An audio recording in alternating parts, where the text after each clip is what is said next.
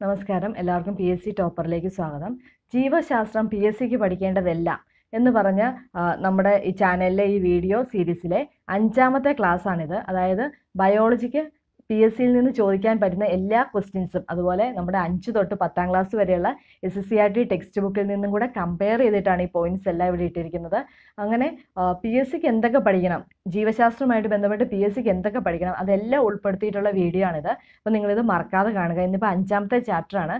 ഇവിടെ പറയുന്നത് രക്തത്തെക്കുറിച്ചാണ്. നമ്മൾ ഓൾറെഡി രക്തപര്യന വ്യവസ്ഥ കഴിഞ്ഞ ക്ലാസ്സിൽ സ്റ്റാർട്ട് ചെയ്തിട്ടുണ്ടായിരുന്നു. അപ്പോൾ ഹൃദയം അവിടെ കംപ്ലീറ്റ് ചെയ്തു. ഇനിയിപ്പോൾ രക്തമാണ് സ്റ്റാർട്ട് ചെയ്യുന്നത്. നമുക്കപ്പോൾ ടോപ്പിക്കിലേക്ക് പോകാം. ഹെമറ്റോളജി എന്താണ്? രക്തത്തെക്കുറിച്ചുള്ള പഠനത്തെയാണ് ഹെമറ്റോളജി എന്ന് പറയുന്നത്. നമുക്കറിയാം ജീവന്റെ നദി എന്നറിയപ്പെടുന്നത് എന്താണ്? രക്തമാണ് ജീവന്റെ നദി എന്നറിയപ്പെടുന്നത്. രക്തത്തിന്റെ pH വാല്യൂ എത്രയാണ്? 7.4 ആണ്. 7.4 ഉള്ള ഒരു ആൽക്കലൈൻ നേച്ചറുള്ള ഒരു ലിക്വിഡാണ് രക്തം. അതുപോലെ എത്ര ലിറ്റർ രക്തമാണ് ഒരു സാധാരണ മനുഷ്യന് കാണപ്പെടുന്നത്? 5 മുതൽ 5.5 ലിറ്റർ രക്തം വരെയാണ് ഒരു സാധാരണ പ്രായപൂർത്തിയായ മനുഷ്യന് കാണപ്പെടുന്നത്. ഇനി രക്തം കട്ട പിടിക്കാൻ എടുക്കുന്ന സമയം എത്രയാണ്? 3 തൊട്ട് 6 സെക്കൻഡ് വരെയാണ് രക്തം കട്ട പിടിക്കാൻ എടുക്കുന്ന സമയം.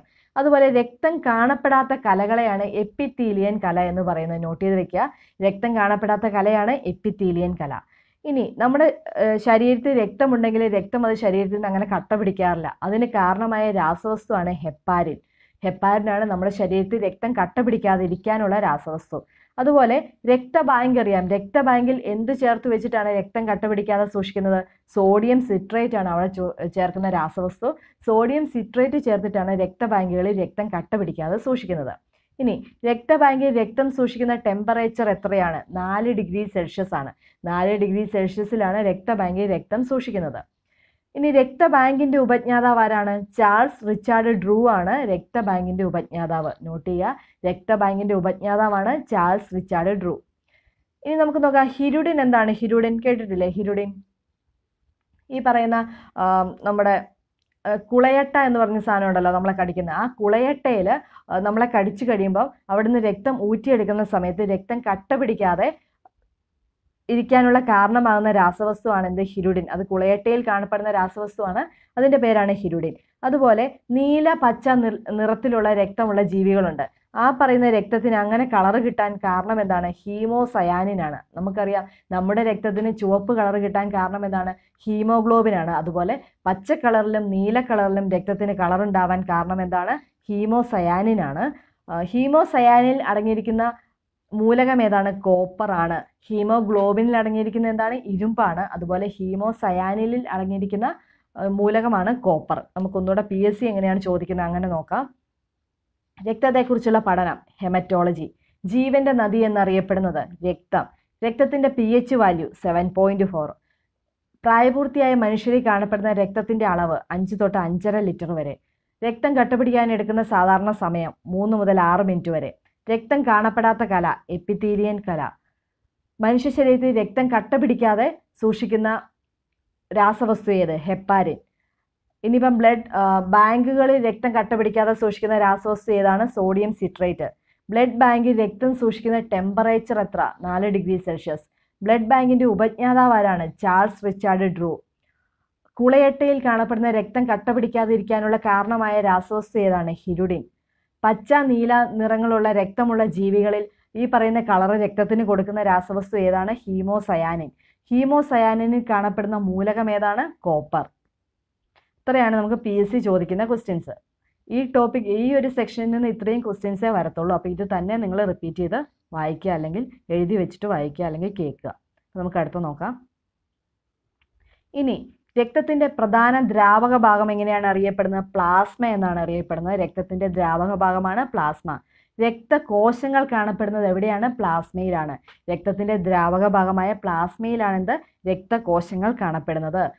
ഈ പറയുന്ന രക്തത്തിന്റെ എത്ര % ആണ് പ്ലാസ്മ? 55% പ്ലാസ്മയാണ്. രക്തത്തിന്റെ 55% പ്ലാസ്മയാണ്. ഈ പറയുന്ന പ്ലാസ്മയിൽ 92% വരെ എന്താണ്? വെള്ളമാണ്, അല്ലെങ്കിൽ ജലമാണ്. രക്തത്തിന്റെ 55% പ്ലാസ്മയാണ്. പ്ലാസ്മയുടെ 92% വരെ ജലമാണ്. പിന്നെ അതുപോലെ തന്നെ പ്ലാസ്മയിൽ 7 തൊട്ട് 8% വരെ പ്ലാസ്മ പ്രോട്ടീൻസ് ഉണ്ടാവാം. 7 തൊട്ട് 8% വരെ പ്ലാസ്മ പ്രോട്ടീൻസ് ഉണ്ടാവാം.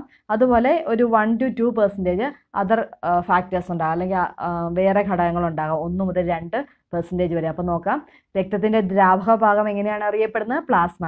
രക്തകോശങ്ങൾ കാണപ്പെടുന്നത് എവിടെയാണ്? രക്തത്തിൽ എത്ര ശതമാനമാണ് പ്ലാസ്മ? 55%. പ്ലാസ്മയിൽ എത്ര ശതമാനമാണ് ജലം? 90 തൊട്ട് 92% വരെ. പ്ലാസ്മ പ്രോട്ടീൻസ് പ്ലാസ്മയിൽ എത്ര ശതമാനം കാണുന്നു? 7 മുതൽ 8% വരെ. ഇത്രയാണ് ഇവിടുന്ന് ചോദിച്ചാൽ ഉണ്ടാവുന്ന ക്വസ്റ്റ്യൻസ്. അപ്പോൾ നമുക്ക് പ്ലാസ്മ പ്രോട്ടീൻസ് ഏതൊക്കെയാണെന്ന് നോക്കാം. പ്ലാസ്മ പ്രോട്ടീൻസ് 3 എണ്ണമാണ്: ആൽബുമിൻ, ഗ്ലോബുലിൻ, ഫൈബ്രിനോജിൻ. അതൊക്കെയാണ് ആൽബുമിൻ, ഗ്ലോബുലിൻ, ഫൈബ്രിനോജിൻ. എല്ലാവർക്കും അറിയാം, ഫൈബ്രിനോജിൻ ഓൾമോസ്റ്റ് എല്ലാവർക്കും അറിയായിരിക്കും. എന്താ അത്? രക്തം കട്ട പിടിക്കാൻ സഹായിക്കുന്ന പ്ലാസ്മ പ്രോട്ടീനാണ് ഫൈബ്രിനോജിൻ. എന്താണ്? രക്തം കട്ട പിടിക്കാൻ സഹായിക്കുന്ന പ്ലാസ്മ പ്രോട്ടീനാണ് ഫൈബ്രിനോജിൻ. ഇനി ആൽബുമിൻ എന്താണെന്ന് നോക്കാം. രക്തസമ്മർദ്ദം നിയന്ത്രിക്കുന്ന പ്ലാസ്മ പ്രോട്ടീനാണ് ആൽബുമിൻ. രക്തസമ്മർദ്ദം നിയന്ത്രിക്കുന്ന പ്ലാസ്മ പ്രോട്ടീൻ ഏതാണ്? ആൽബുമിൻ. അതുപോലെ ഗ്ലോബുലിൻ എന്താണ്? പ്രതിരോധത്തിന് ആവശ്യമായിട്ടുള്ള ഈ പറയുന്ന ആൻറ്റിബോഡീസ് നിർമ്മിക്കുന്ന പ്ലാസ്മ പ്രോട്ടീനാണ് ഗ്ലോബുലിൻ. എന്താണ്? പ്രതിരോധ പ്രവർത്തനങ്ങൾക്ക് ആവശ്യമായ ആൻറ്റിബോഡി നിർമ്മിക്കുന്ന പ്ലാസ്മ പ്രോട്ടീനാണ് ഗ്ലോബുലിൻ. ഫൈബ്രിനോജിൻ എന്താണ്? രക്തം കട്ട പിടിക്കാൻ സഹായിക്കുന്ന പ്ലാസ്മ പ്രോട്ടീനാണ് ഫൈബ്രിനോജിൻ. ഒന്നുകൂടെ നോക്കാം. Albumin, globulin, fibrinogen. അങ്ങനെ പ്ലാസ്മ പ്രോട്ടീൻസ് 3 എണ്ണമാണ്. ആൽബുമിൻ എന്താണ്?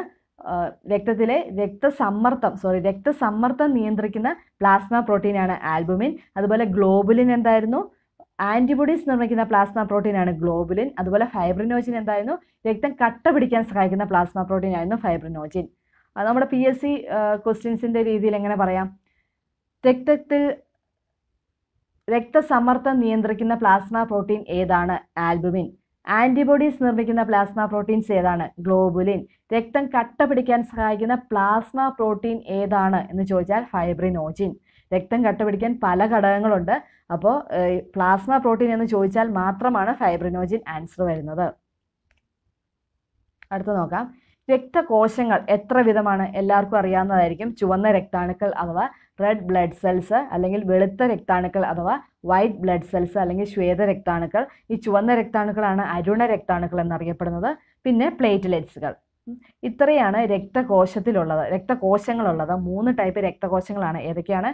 ചുവന്ന രക്താണുക്കൾ അഥവാ അരുണ രക്താണുക്കൾ അഥവാ റെഡ് ബ്ലഡ് സെൽസ്, വെളുത്ത രക്താണുക്കൾ അഥവാ വൈറ്റ് ബ്ലഡ് സെൽസ് അഥവാ ശ്വേത രക്താണുക്കൾ, പിന്നെ പ്ലേറ്റ്ലെറ്റ്സുകൾ. ഇത്രയാണ് രക്തകോശങ്ങളുള്ളത്. ഈ രക്തകോശങ്ങൾ എവിടെയാണ് ഉണ്ടാകുന്നത്? അസ്ഥിമജ്ജ അഥവാ ബോൺ മാരോയിലാണ് രക്തകോശങ്ങൾ ഉണ്ടാകുന്നത്. രക്തകോശങ്ങൾ എവിടെയാണ് ഉണ്ടാകുന്നത്? അസ്ഥിമജ്ജ അഥവാ ബോൺ മാരോ. നോട്ട് ചെയ്ത് വെക്കുക. രക്തകോശങ്ങൾ ഉൽപ്പാദിപ്പിക്കുന്ന സ്ഥലമാണ് അസ്ഥിമജ്ജ അഥവാ ബോൺ മാരോ. ഇനി നമുക്ക് നോക്കാം. 2 സയന്റിസ്റ്റിന്റെ പേര് പറഞ്ഞിട്ടുണ്ട്. William ഹാർവിയും gene Baptist ഡെനീസും. ആരാ നോക്കാം. വില്യം ഹാർവി, ബ്ലഡ് സർക്കുലേഷൻ കണ്ടുപിടിച്ച സയന്റിസ്റ്റാണ് വില്യം ഹാർവി. രക്തചംക്രമണം എന്ന് മലയാളത്തിൽ പറയും. രക്തചംക്രമണം അത് കണ്ടുപിടിച്ച ആരാണ്? വില്യം ഹാർവിയാണ്. ഒന്നുമില്ല, ബ്ലഡ് സർക്കുലേഷൻ, നമ്മുടെ ശരീരത്തിൽ നടക്കുന്ന രക്തത്തിൻ്റെ സർക്കുലേഷൻ കണ്ടുപിടിച്ച വ്യക്തിയാണ് വില്യം ഹാർവി. അതുപോലെ ജീൻ ബാപ്റ്റിസ്റ്റ് ഡെനിസ് ആരാണ്? ബ്ലഡ് ട്രാൻസ്ഫ്യൂഷൻ, അതായത് നമുക്കിപ്പം വേറൊരാളുടെ കയ്യിൽ നിന്ന് നമ്മളിലേക്ക് ബ്ലഡ് കയറ്റുമ്പോഴുണ്ടാകുന്ന ആ പ്രോസസ്സൊക്കെ കണ്ടുപിടിച്ച വ്യക്തിയാണ് ജീൻ ബാപ്റ്റിസ്റ്റ് ഡെനിസ്. അപ്പോൾ നോക്കാം. ഈ പറഞ്ഞ വില്യം ഹാർവിയും ജീൻ ബാപ്റ്റിസ്റ്റ് ഡെനീസും ഉണ്ട്. 2 സയന്റിസ്റ്റുകളാണ്. വില്യം ഹാർവി എന്താണ് കണ്ടുപിടിച്ചത്? ബ്ലഡ് സർക്കുലേഷൻ ആണ്. എന്നാൽ ബ്ലഡ് ട്രാൻസ്ഫ്യൂഷൻ കണ്ടുപിടിച്ച വ്യക്തിയാണ് gene Baptist Denis. രക്തചംക്രമണമാണ് William Harvey കണ്ടുപിടിച്ചത്. രക്തസംചരണമാണ് ജീൻ ബാപ്റ്റിസ്റ്റ് ഡെനീസ് കണ്ടുപിടിച്ചത്. നോട്ട് ചെയ്ത് വെക്കുക. രക്തചംക്രമണം എന്ന് വെച്ചാൽ ബ്ലഡ് സർക്കുലേഷൻ ആണ്, വില്യം ഹാർവിയാണ് കണ്ടുപിടിച്ചത്. ബ്ലഡ് ട്രാൻസ്ഫ്യൂഷൻ ആണ് എന്ത്? രക്തസംചരണം. അത് കണ്ടുപിടിച്ച ആരാണ്? ജീൻ ബാപ്റ്റിസ്റ്റ് ഡെനിസ് ആണ്. അപ്പോൾ രക്തചംക്രമണം, രക്തസംചരണം, അതായത് ബ്ലഡ് സർക്കുലേഷൻ, ബ്ലഡ് ട്രാൻസ്ഫ്യൂഷൻ. അടുത്ത പറയാം. ഇനി നമുക്ക് ലിംഫ് എന്താണെന്ന് നോക്കാം. ലിംഫ് ലോമികകൾ എന്താണെന്ന് ആദ്യം നോക്കാം. അതായത് കോശാന്തര ഭാഗത്ത് ഈ രക്തക്കുഴൽ അല്ലെങ്കിൽ രക്തലോമികകൾ പോലെ തന്നെ കാണപ്പെടുന്ന ഒരഗ്രം അടഞ്ഞ ചെറു കുഴലുകളെയാണ് എന്ത് പറയുന്നത്? ലിംഫ് ലോമികകൾ എന്ന് പറയുന്നത്. അതായത് കോശാന്തര ഭാഗത്ത് രക്തലോമികകൾ പോലെ തന്നെ കാണപ്പെടുന്ന ഒരഗ്രം അടഞ്ഞ ചെറു കുഴലുകളെയാണ് എന്ത് പറയുന്നത്? ലിംഫ് ലോമികകൾ എന്ന് പറയുന്നത്. ഇവിടെ അടിയുന്ന ദ്രവ്യമാണ് ലിംഫ്. എന്താണ്? ഇവിടെ വന്ന് അടിയുന്ന ദ്രവ്യത്തിനാണ് ലിംഫ് എന്ന് പറയുന്നത്. ഈ ലിംഫ് നോഡുകളുടെ പ്രത്യേകത എന്തായിരുന്നു? അവിടെയാണ് ലിംഫോസൈറ്റ് ഉൽപ്പാദിപ്പിക്കുന്നത്. ഈ പറയുന്ന ലിംഫ് നോഡുകളിലാണ് എന്ത്? ലിംഫോസൈറ്റ് ഉൽപ്പാദിപ്പിക്കുന്നത്. നോട്ട് ചെയ്ത് വെക്കുക, ലിംഫ് നോഡുകളിലാണ് ലിംഫോസൈറ്റ് ഉൽപ്പാദിപ്പിക്കുന്നത്. ഇനി ഈ ലിംഫ് എങ്ങനെയാണ് അറിയപ്പെടുന്നത്? രക്തത്തിനും കലകൾക്കുമിടയിലെ ഇടനിലക്കാർ എന്നറിയപ്പെടുന്നത് ലിംഫാണ്. രക്തത്തിനും കലകൾക്കുമിടയിലെ ഇടനിലക്കാർ എന്നറിയപ്പെടുന്നത് എന്താണ്? ലിംഫാണ്. ഈ ലിംഫിനെ ബാധിക്കുന്ന അസുഖമാണ് മന്ത്. എന്താണ്? ലിംഫ് വ്യവസ്ഥയെ ബാധിക്കുന്ന അസുഖമാണ് മന്ത്. ലിംഫ് വ്യവസ്ഥയിലെ ഏറ്റവും പ്രധാനപ്പെട്ട അവയവം എന്താണ്? സ്പ്ലീൻ അല്ലെങ്കിൽ പ്ലീഹയാണ്. നോട്ട് ചെയ്ത് വെക്കുക, ലിംഫ് വ്യവസ്ഥയിലെ ഏറ്റവും പ്രധാനപ്പെട്ട അവയവമാണ് സ്പ്ലീൻ അല്ലെങ്കിൽ പ്ലീഹ. ഇനി മനുഷ്യ ശരീരത്തിലെ ബ്ലഡ് ബാങ്ക് എന്നറിയപ്പെടുന്ന അവയവം ഏതാണ്? സ്പ്ലീൻ അല്ലെങ്കിൽ പ്ലീഹയാണ്. മനുഷ്യ ശരീരത്തിലെ ബ്ലഡ് ബാങ്ക് എന്നറിയപ്പെടുന്നു. അതുപോലെ ഈ പ്ലീഹയാണ് ഏറ്റവും വലിയ ലസികാഗ്രന്ഥി. ഏറ്റവും വലിയ ലസികാഗ്രന്ഥി ഏതാണ്? പ്ലീഹ. അപ്പോൾ നമുക്ക് ഒന്നുകൂടെ നോക്കാം, PSC എങ്ങനെയാണ് ചോദിക്കുന്നത് നോക്കാം.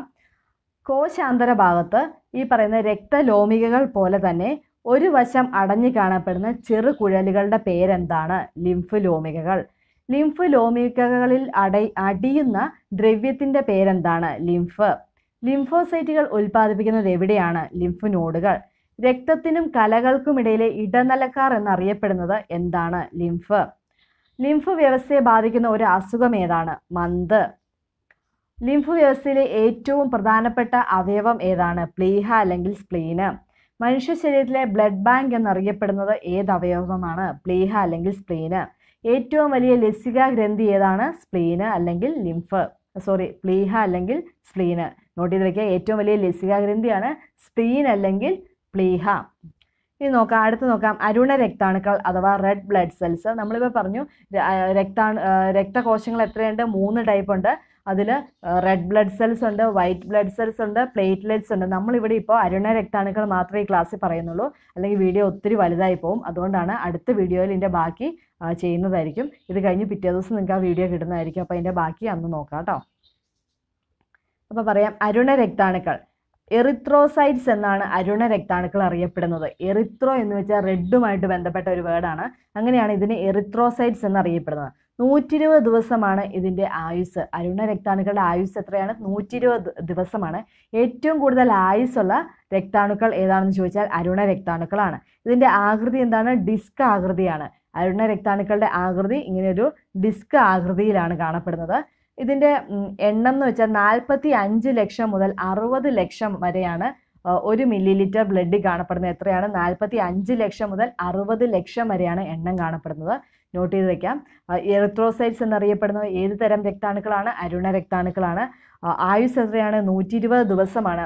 അരുണ രക്താണുക്കളുടെ ആകൃതി എന്താണ്? ഡിസ്ക് ആകൃതിയാണ്. അതുപോലെ തന്നെ അരുണ രക്താണുക്കളുടെ എണ്ണം ഏകദേശം എത്രയായിരിക്കും? 45 മുതൽ 60 ലക്ഷം വരെ ആയിരിക്കും. അതായത് ഏറ്റവും കൂടുതൽ ആയുസ്സുള്ളതും ഏറ്റവും കൂടുതൽ എണ്ണമുള്ളതുമായിട്ടുള്ള രക്താണുക്കൾ ഏതാണ്? അരുണ രക്താണുക്കൾ അല്ലെങ്കിൽ റെഡ് ബ്ലഡ് സെൽസ് ആണ്. ബാക്കി നോക്കാം.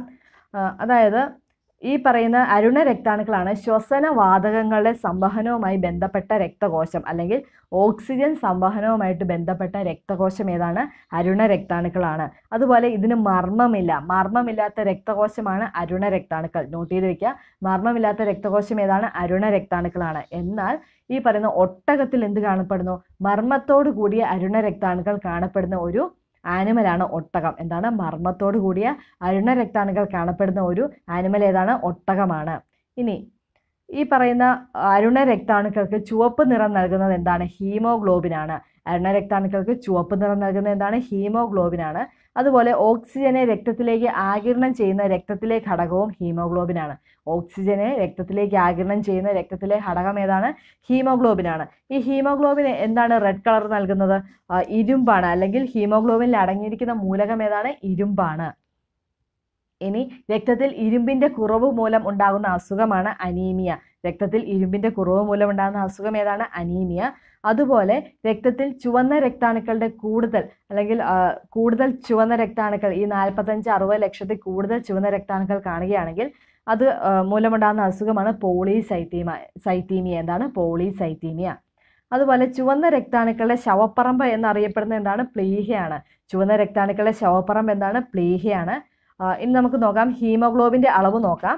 ശരാശരി ഒരു പുരുഷന്മാരിൽ 15 gram ആണ് 100 ml ഹീമോഗ്ലോബിൻ കാണപ്പെടുന്നത്.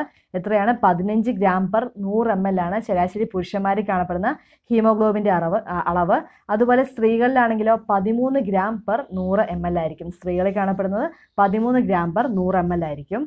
അപ്പോൾ നമുക്കൊന്നുകൂടെ നോക്കാം. ശ്വസനവാതങ്ങളുടെ സംവഹനവുമായി ബന്ധപ്പെട്ട രക്തകോശം ഏതാണ്? ചുവന്ന രക്താണുക്കൾ. മർമ്മമില്ലാത്ത രക്തകോശം ഏതാണ്? ചുവന്ന രക്താണുക്കൾ. എന്നാൽ ചുവന്ന രക്താണുക്കൾ മർമ്മത്തോടുകൂടി കാണപ്പെടുന്നത് ഏത് ജീവിയിലാണ്? ഒട്ടകത്തിൽ. ചുവന്ന രക്താണുക്കൾക്ക് ഈ ചുവന്ന കളർ നൽകുന്ന രാസവസ്തു ഏതാണ്? ഹീമോഗ്ലോബിൻ. ഓക്സിജനെ രക്തത്തിലേക്ക് ആഗിരണം ചെയ്യുന്ന രക്തത്തിലെ ഘടകം ഏതാണ്? ഹീമോഗ്ലോബിൻ. ഹീമോഗ്ലോബിനിൽ അടങ്ങിയിരിക്കുന്ന മൂലകം ഏതാണ്? ഇരുമ്പ്. ഇരുമ്പിൻ്റെ കുറവ് ശരീരത്തിൽ അല്ലെങ്കിൽ രക്തത്തിലുള്ളത് മൂലമുണ്ടാകുന്ന അസുഖം ഏതാണ്? അനീമിയ അഥവാ വിളർച്ച. ഇനി ചുവന്ന രക്താണുക്കളുടെ അമിത എണ്ണം മൂലം ഉണ്ടാകുന്ന അസുഖം ഏതാണ്? പോളിസൈത്തീമിയ. ചുവന്ന രക്താണുക്കളുടെ ശവപ്പറമ്പ് എന്നറിയപ്പെടുന്ന ഏതാണ്? പ്ലീഹ. ശരാശരി ഒരു പുരുഷന്മാരിൽ കാണപ്പെടുന്ന പറയുന്ന ഹീമോഗ്ലോബിൻ്റെ അളവ് എത്രയാണ്? 15 mg per 100 ml. എന്നാൽ സ്ത്രീകളിൽ കാണപ്പെടുന്നതാണെങ്കിലോ 13 gram per 100 ml ആണ്. 15 gram per 100 ml പുരുഷന്മാരിലും 13 gram per 100 ml haemoglobin സ്ത്രീകളിലും കാണപ്പെടുന്നു. ഇത്രയാണ് നമുക്ക് ഇന്നത്തെ രക്തവുമായിട്ട് ബന്ധപ്പെട്ട ടോപ്പിക്ക് നമ്മളിവിടെ കവർ ചെയ്യുന്നത്. ഇതിൻ്റെ ബാക്കി ഭാഗം നമുക്ക് അടുത്ത വീഡിയോയിൽ കാണാം. അല്ലെങ്കിൽ വീഡിയോ ഒത്തിരി വലുതായി പോകും. വലിയ വീഡിയോ കാണാൻ നിങ്ങൾക്ക് മടുപ്പായിരിക്കും. അപ്പോൾ നമുക്ക് ഈ വീഡിയോസ് എല്ലാം നിങ്ങൾ മറക്കാതെ കാണുക. പിന്നെ നിങ്ങളിത് നോട്ട് ചെയ്ത് വെക്കുക. അതുപോലെ കൂട്ടുകാർക്ക് ഷെയർ ചെയ്യാൻ മറക്കരുത്. അതുപോലെ ചാനൽ സബ്സ്ക്രൈബ് ചെയ്യാൻ മറക്കരുത്. LDC എക്സാമിന് എങ്ങനെയാണല്ലോ നമുക്ക് ബയോളജിയിൽ നിന്ന് ഒരു 3-4 ക്വസ്റ്റ്യൻസ് വരെ പ്രതീക്ഷിക്കാം. പ്രത്യേകത എന്താണെന്ന് ചോദിച്ചാൽ ബയോളജി എന്ന് പറയുന്ന ആ ഒരു +2 ഒക്കെ ബയോളജി പഠിച്ച പിള്ളേർക്കൊക്കെ ആ ഒരു ക്വസ്റ്റ്യൻസ് ആൻസർ ചെയ്യാൻ പറ്റും. കൂടുതലും ഈ പറയുന്ന കൊമേഴ്സ് ഫീൽഡിൽ നിന്ന് വന്നവർക്കായിരിക്കും അത് ബുദ്ധിമുട്ടായിട്ട് വരുന്നത്. അപ്പോൾ അങ്ങനെയുള്ളവരുണ്ടെങ്കിൽ അവരത് റിപ്പീറ്റ് ചെയ്ത് കാണുക, നോട്ട് ചെയ്ത് വെക്കുക. വെറുതെ മാർക്ക് വേസ്റ്റ് ചെയ്യേണ്ട കാര്യമില്ല. ബയോളജി സയൻസ് ടോപ്പിക്കിന് മാർക്ക് വെറുതെ വേസ്റ്റ് ചെയ്യേണ്ട കാര്യമില്ല നമുക്ക്. അപ്പോൾ നമുക്ക് അടുത്ത വീഡിയോയിൽ കാണാം. നിങ്ങൾ മറക്കാതെ തന്നെ കമൻറ്റ് ചെയ്യുക. എന്തെങ്കിലും അഭിപ്രായങ്ങളുണ്ടെങ്കിൽ കമൻറ്റ് ചെയ്യുക. അതുപോലെ ചാനൽ സബ്സ്ക്രൈബ് ചെയ്യാനും മറക്കരുത്. വീഡിയോ ലൈക്ക് ചെയ്യാനും. അപ്പോൾ നമുക്ക് അടുത്ത ദിവസം കാണാം. Thank you.